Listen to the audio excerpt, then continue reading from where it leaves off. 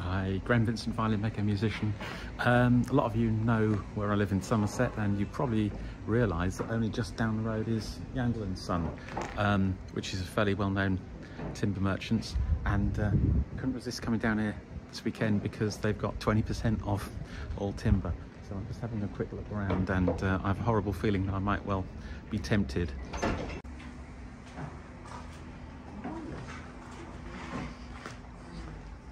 So let's have a good look, see what they've got. There's a piece of bird's eye maple for scale. What is it? There's that, more than the span wide. £69, so take 20% off that. So that's, what's that? £56, and there's enough there for maybe 1, 2, 3, 4, probably 5 violins. So that works out at 11 quid a violin for the backs and sides. That's not bad. I've never made one in elm, but wow, that's tempting.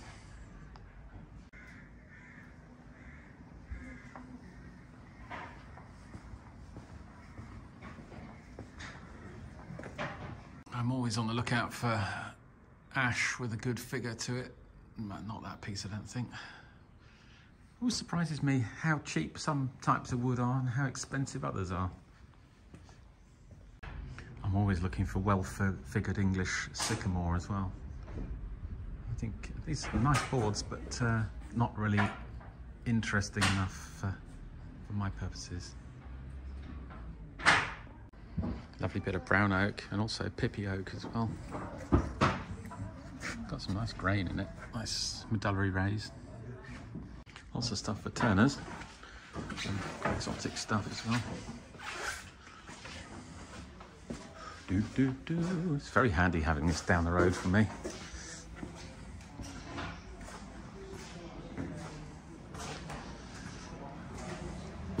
As well as I could spend a lot of money in here.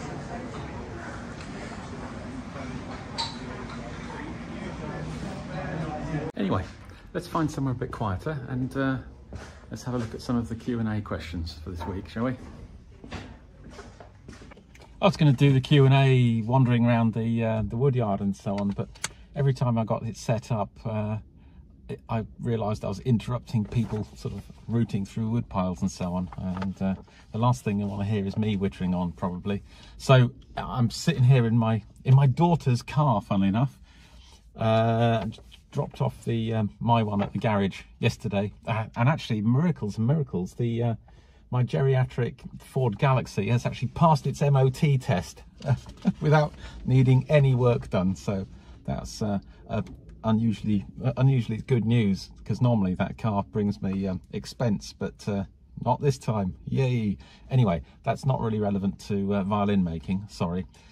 So I printed out most of the questions from this last week, so let's dive straight in. So Phil XCS, or Phil XC skier, that must be cross-country skier, I guess. I don't know if this is helpful or not, but Winsor & Newton do have a line of water-soluble oil paints. Might be worth trying out in the shellac alcohol mix. I've also looked at how shellac is produced, and I believe the colour is based on how long the flakes are cooked. While you can buy slightly more amber flakes, I'm curious to try and bake some in the oven and see if it's possible to cook them up to different darker colours. As always, thanks for making the videos and sharing. That's really interesting, isn't it? Both of those things. Yeah, I mean, I think in all honesty, I'm highly likely to try out both of those. So yeah, I'll keep you posted about how that one goes. That's really interesting. I mean, obviously, you know, I've mentioned that one of the ways of getting pigment for varnish and so on, one of the easiest ways is to buy, you know, oil paints. So that's quite interesting. I don't know how an oil, I suppose it must be emulsified in some way that allows it to blend with water, but I'll look into that. That is interesting. Karukan 430. Hi there. I was wondering about those open pore woods like mahogany and ash, etc. Before varnish, do you fill the pores or just shellac sealed, then start to varnish? Thanks. Okay, so yeah, this is obviously a question about filling grain, and my answer to that basically is, with some of the violins I've done, like the Ash ones in particular, I've actually wanted to keep the open grain, the open pore structure as part of the appeal. It's part of the character of the wood, so I made the decision to sort of go with that. On a couple of them I have filled it, and I did that by basically flooding it with varnish, cutting it back, more varnish, cutting it back, obviously after the ground and so on. But I mean, there are different ways of doing it. One of the most common ones is to use pumice in, whether it's an oil or whether it's a varnish, whatever, to actually sort of fill the pores. The theory being that pumice has pretty much exactly the same refractive index as most varnishes, or similar to most varnishes, sufficiently similar so that it effectively just becomes, as far as you're, you know, looking at it goes, it becomes part of the varnish to the eye. Then there was also, I don't know how you pronounce it, what's it called? It's pozzuoli. Pozzuoli? It's an Italian word, or Roman word, pozzuoli, I guess, which is a mixture of pumice and lime. And quite a few people have postulated that that was used as a filler on violin making. I'm not sure what the evidence for that is. I don't know. But it's I mean, pumice is fairly easily obtainable. Worst case scenario, you can go to a sort of a bathroom shop and buy a pumice stone for scrubbing your feet, and actually crush that down. But you know, it's available in various grades quite widely. I mean, it certainly, pumice is something that's found a lot in the surface of timber, and there's debate, and I've said this before, whether it was actually just there because it was being used as an abrasive, or whether it was being used most definitely as part of the sort of pore filling, grain filling kind of exercise. I'm going to turn on the ignition and open a window because I'm already starting to actually cook sitting here in the car park. The sun has been in and out this morning, and it's out at the moment, and gosh, it's warm, and I've got a jumper on as well. Might have to take that off in a minute. Gervais Gallant, thanks for the video, and I'll contribute with a question about part 2 of your viola video, where you realised the Spanish cedar ribs are a bit troublesome. Do you have any advice on rib bending? I've recently gone through a session of bending nice straight grain birch and some troublesome figured birch. I've been soaking the ribs for an hour in warm water before starting the bending. The maple tends to break easily, especially on the seabeds.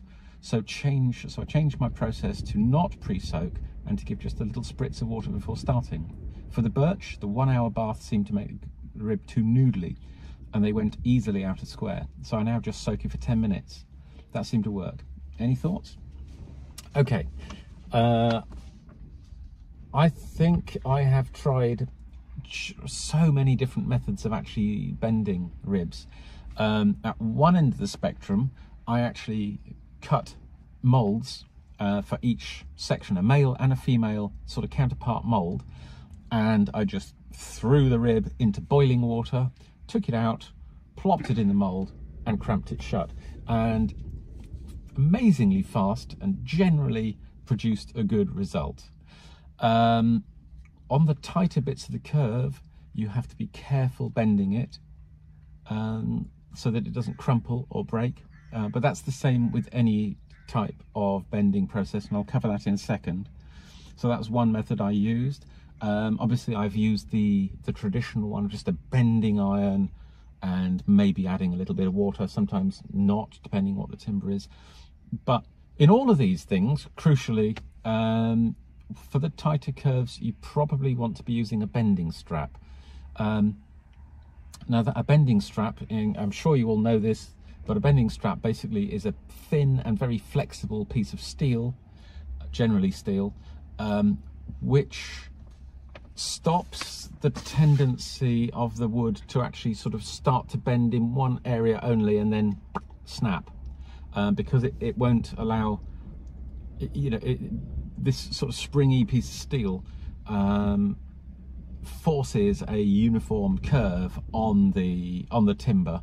And so, I mean, that's why you see people with these bending straps, like a piece of steel or something similar, with handles on each end, you know, holding bits of wood against the bending iron with those. It's so that you force a uniform curve and it prevents buckling. On the latest video, you've probably seen me doing, this is the part 2 of the viola one. I'm doing this sort of curious hybrid, if you like, method where I've got a water bath. I'm throwing the sort of throwing the ribs into this boiling water, taking them out, bending them on a bending iron using a bending strap. But they're so pliable at that stage, yeah, I've not noticed any difference in how the timber looks or how it behaves based on any of these approaches. I think you do probably, your comment, Joyce, about the noodliness, if you like, of the birch, and I know very much what you mean about it sort of getting out of square and so on. I think using the bending strap on the bending iron is going to get over that, as far as I'm concerned. So yeah,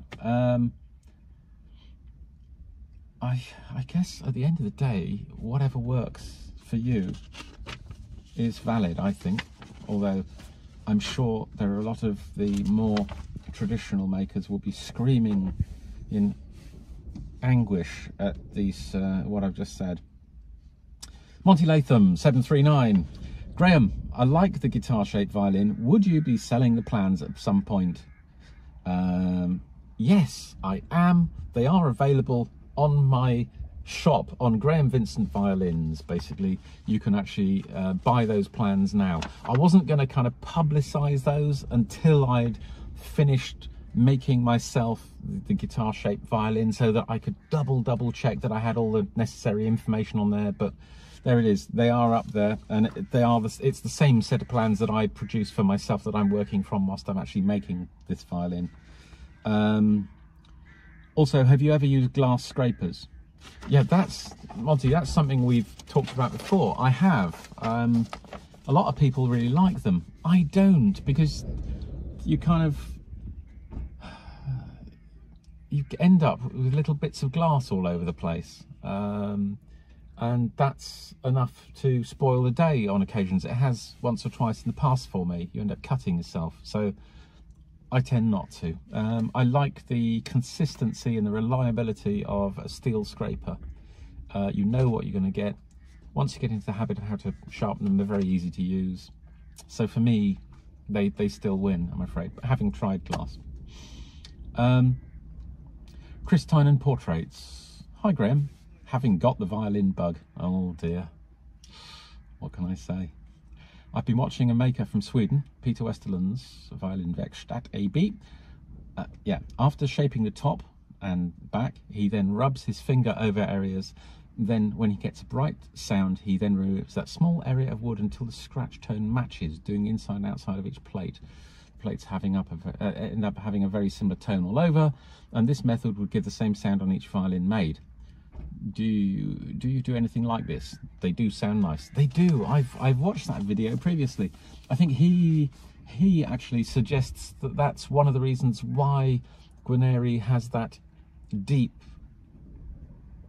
like a pin, like a little drill, like a bradawl hole in the center of the back, almost all the way through the back. And this is something that you find in a lot of Guarneri violins, apparently. Not that I've had a look in many Guarneri violins.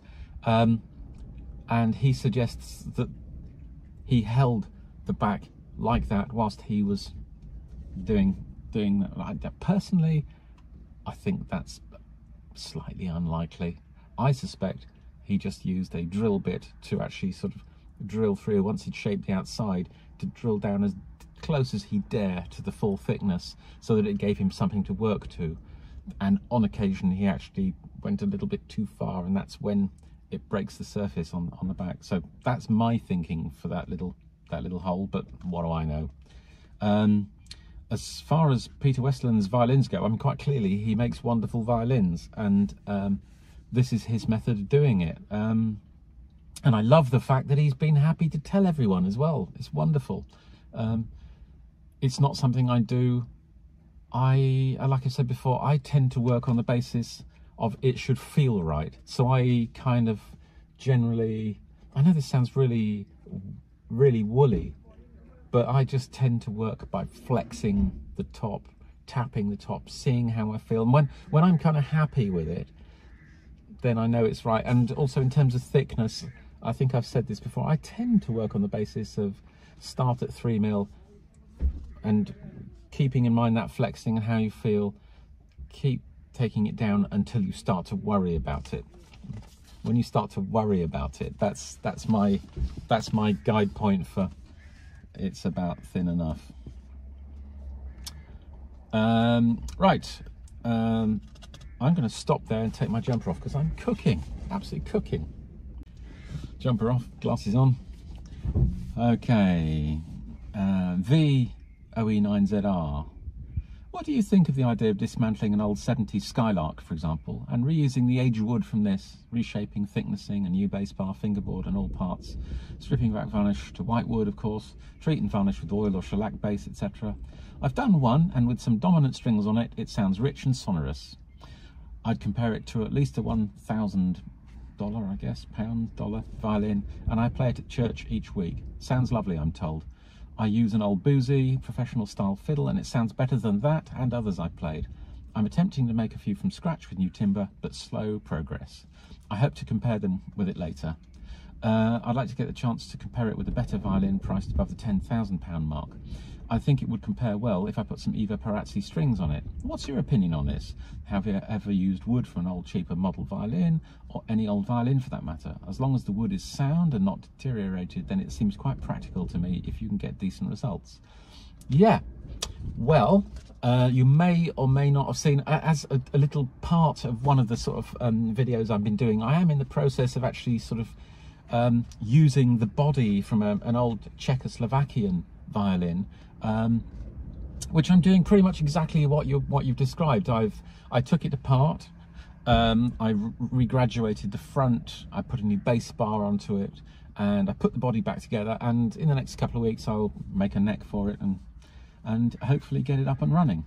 So also someone called Helen gave me an old viola which she hasn't been using, which again is 1970s Skylark, and I bought some strings for it, and it sounds surprisingly good, but you can still tell that it's not free as it could be. It's not as open sounding as it could be. So my plan is pretty much exactly the same as you described here. With that, I'm going to do the same. I'm going to probably get rid of the neck because the scroll carving is not very exciting, to say the least. The fingerboard certainly needs replacing. Yeah, the neck's quite clunky as well, but the body itself is fine. So it is kind of, I think it'll be a sort of a shortcut to getting a decent instrument, reasonably decent. I would say with these Skylark ones and similar, when I've stripped some of those in the past, you do end up with a violin that's got a striking orange kind of stain to the actual timber. So you just bear that in mind. But no, I suppose it depends what you want, really. It is faster and easier than starting from scratch, and you end up with a decent violin, but you don't end up with a violin you've made. So if you want your own violin that you've made, do the whole thing.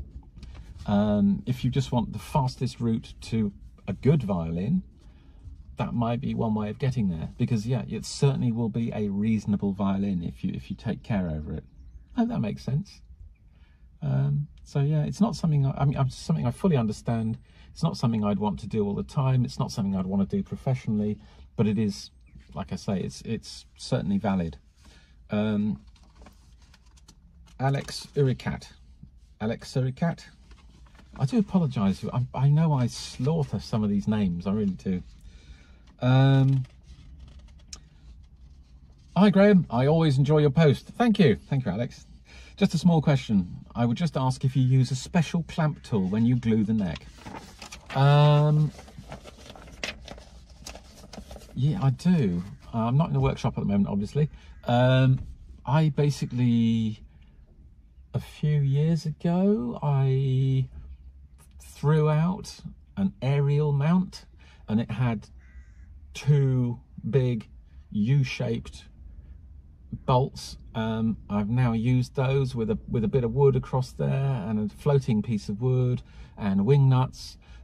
No, but future me is in the workshop, and these are the ones I'm talking about. Very simple, but these are the ones I tend to use for that job. They just work really well. So they actually go on each side of the thing, and I use that to sort of, from the button at the back through to the front of the neck. I generally try and get my joints as good as I possibly can, so that as little effort is required in the clamping. I think if you have to actually really use a lot of force on anything, then you haven't bent the thing well enough, you haven't shaped the thing well enough, you haven't cut the joint well enough. So I tend to try and get joints to fit really nicely. So most joints could probably work with finger pressure whilst the gel of the hide glue sets, and after that could be left to their own devices. Having said that, necks, I really like there to be a good connection between the button and the back of the neck, because that is such an important part of the structure of the violin, actually sort of holding the leverage, you know, with those strings on it, you know, the neck wants to go forward, and one of the things that's stopping it, one of the things doing a lot of work, is that connection with the back through the button. I hope that helps. Gawajn.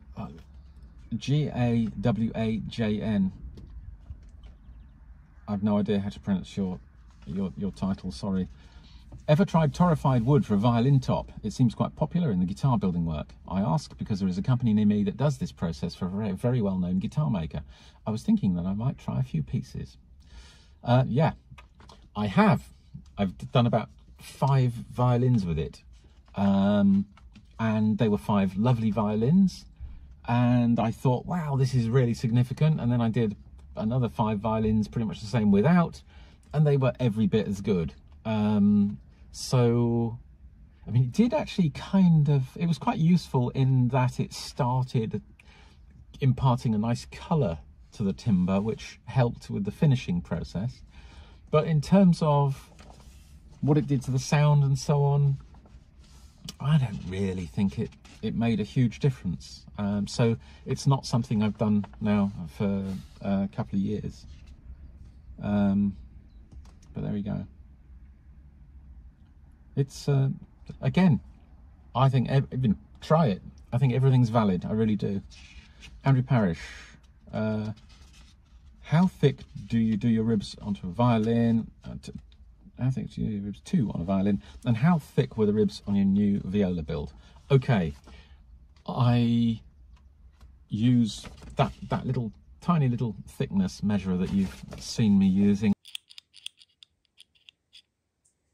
And I normally just make sure they're about 1.3 mil before I scrape, and then from that point on it's whatever they end up with and that I'm happy with. So they're not going to be ever thicker than 1.3, and I'd be surprised if they're less than sort of 1.1. So 1.2, I'm guessing, if you had to put a figure on it, I would say they'd probably end up at 1.2.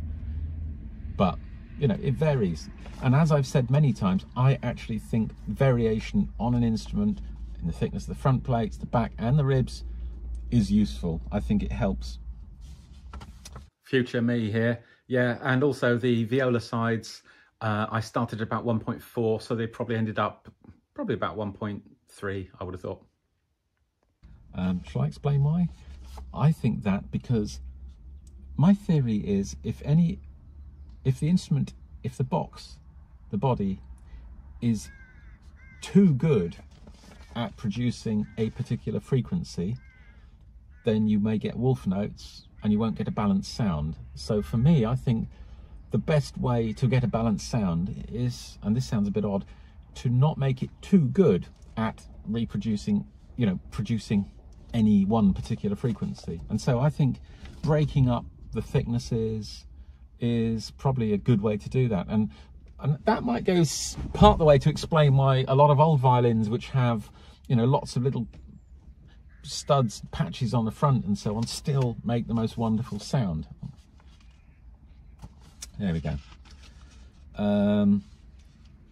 Chris Tynan Portraits has been asking me now for a couple of weeks to actually sort of show you the little soundpost setting tool setup that I have, and I've been promising to do so. And here I am in the car, and obviously I don't have it with me.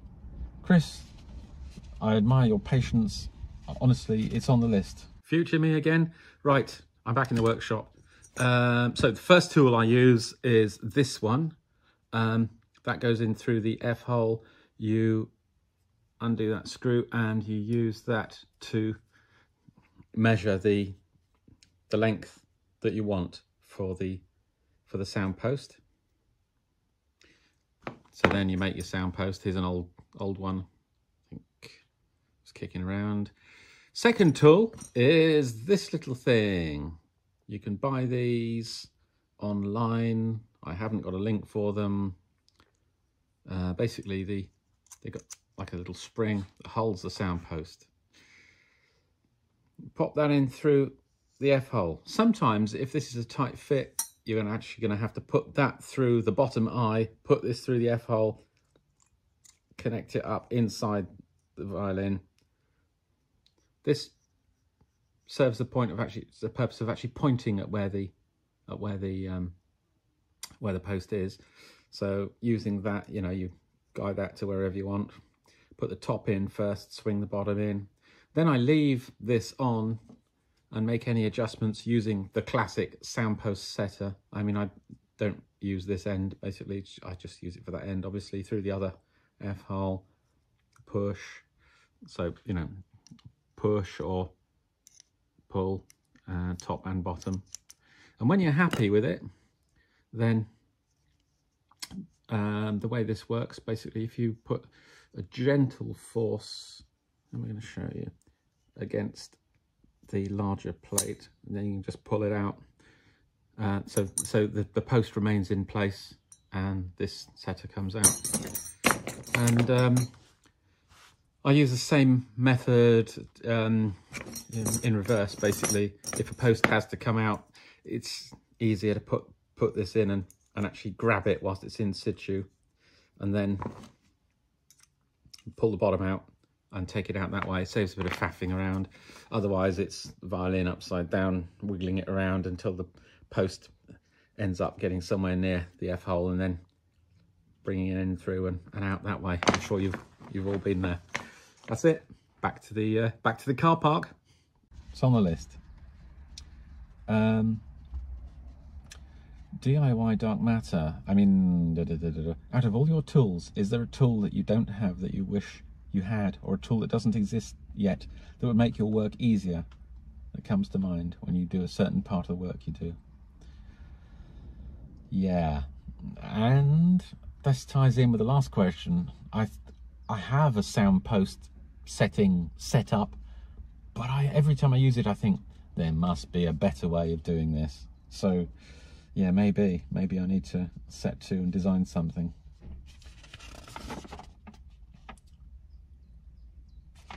Yep, and then DIY dark matter. Seeing you're going to do inlay work on the fingerboard and tailpiece, will you also inlay the ribs and top and bottom plates? The plan is to do the fingerboard and the tailpiece and the ribs. However, with this first one I'm doing, it could well be that it just ends up with inlay on the fingerboard and tailpiece, or indeed it could be that it just ends up as a plain violin, because I've been working on the design for the inlay and it is quite complicated, and I know it's going to add quite a bit of time to it, and I want to get this first guitar shaped violin done reasonably quickly. In in terms of how I'm going to do it, with the ribs, I think my intention is actually to effectively do veneer marquetry, so that I will have one continuous sheet of very thin material as the inner part of the rib, and then on the outer I'll have the same material with the design cut into it with a second and perhaps even a third material. So effectively it'll be an elaborate piece of marquetry put onto a curved, or which will then be glued together in a curved kind of section. And that, going back to our making ribs, bending ribs thing, that probably will have to be done in a mold so that I actually can do that.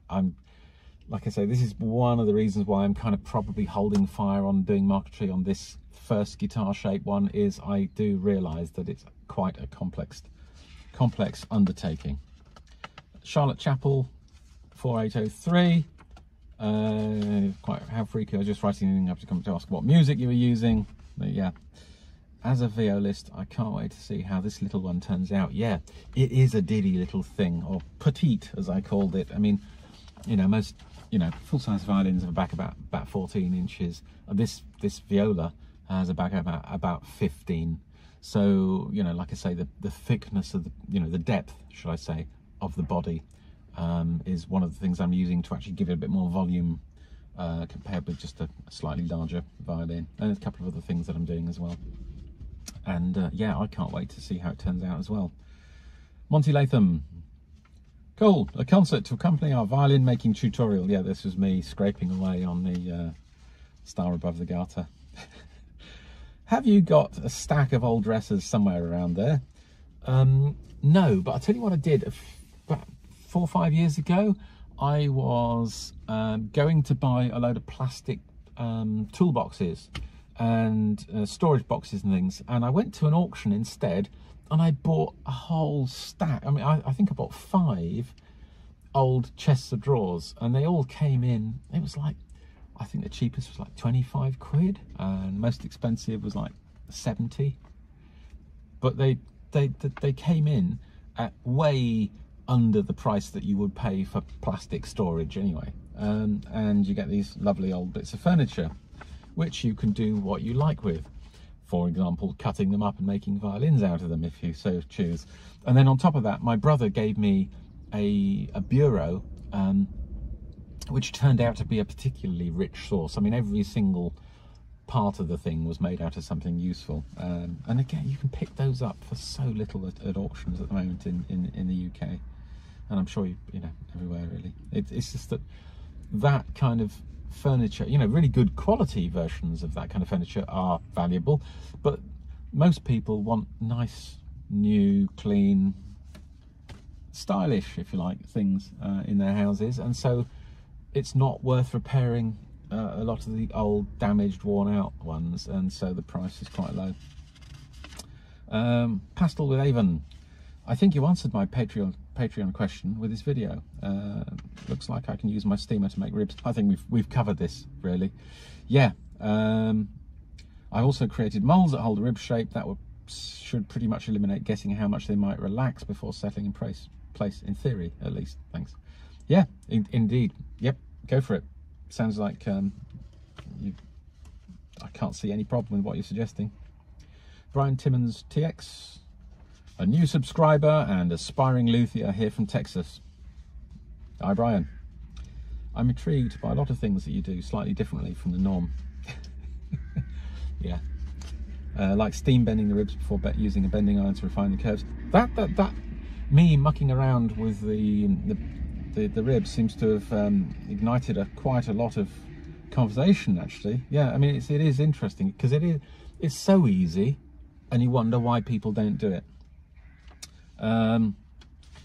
Yeah, like steam bending ribs before using a bending iron to refine the curves. With a 2-step process, which is what I did this last time, is that a time saver or does that make the job more foolproof somehow? I would say it's a great time saver and it makes the job more foolproof. Basically, simple as that. But like I say, I don't think any one method is the right method for all timbers. I think you just need to have a wide armory of approaches and that's what I do. And for that pair, that was exactly the right approach. It just worked so easily. I also am fascinated by your unusual wood choices, how you're not bound to the rigid orthodoxy of spruce and maple. Come to think of it, one of the best cellos I ever played was a modern build which had a willow back and ribs. I rest my case. Okay, Fireman 9143. When you say it's short-grained and it's snapped, what exactly do you mean? When you cut them, did you get them close to quarter sawn for the grain orientation or something else? It would be awesome if you could show and discuss grain orientation and annual rings as you decide how to shape wood. I'm fairly new to woodworking and I think most people take this analysis for granted. Understood. And here I am, not in the workshop. That's not very clever, is it? And I think actually, I'm pretty sure someone,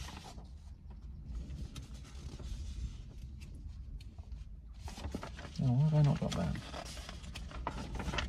Okay, I think someone kind of answered your question to a certain extent by using a pile of straws analogy. And that's exactly the same analogy I'm going to use now. I think it was Gervais, actually.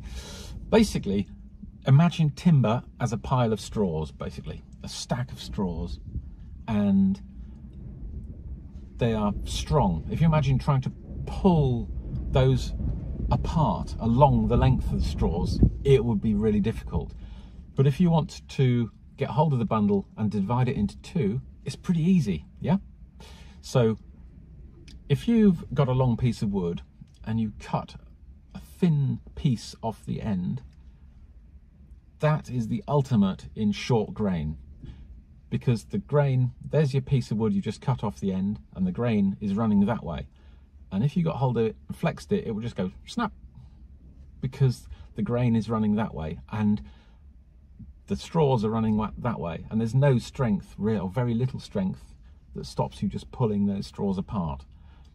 A similar sized piece of wood with the straws running that way, it's really flexible, really strong, and that's long grain. So when you refer to short grain within a piece of wood, it means there's your piece of wood and the grain isn't running ideally.